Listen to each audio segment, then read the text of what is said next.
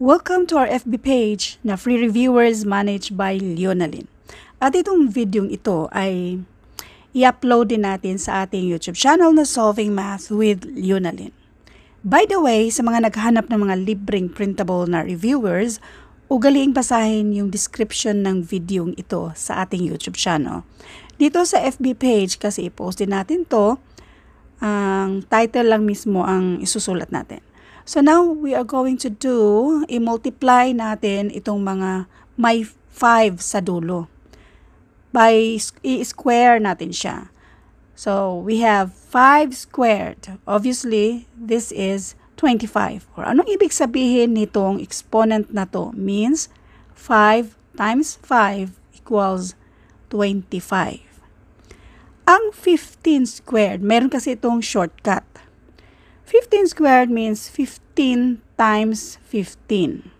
Pero ang pinaka-shortcut nito para makuha natin yung mismong product nito, 5 times 5, this is 25.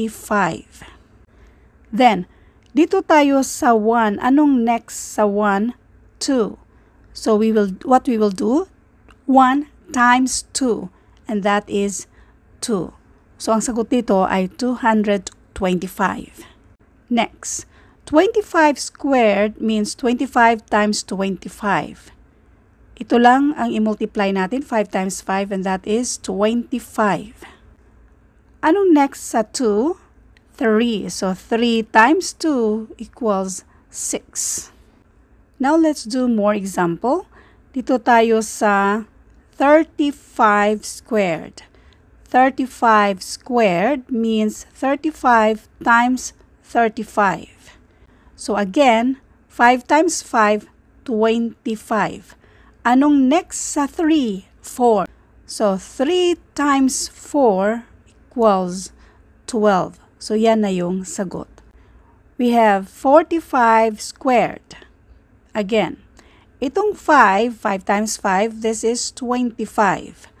Anong next sa 4? 5. So, 4 times 5 equals 20. So, yan na yung sagot, 2025. So, madali lang like kung may magtatanong, 95 squared. Lagyan mo lang ng 25 dyan sa dulo, tapos yan, ang next sa 9 ay 10, so 9,025. So, mas madali na, 85 squared.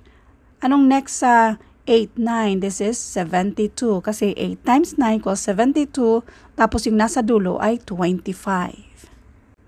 Ngayon, kayo naman. 65 squared. 75 squared.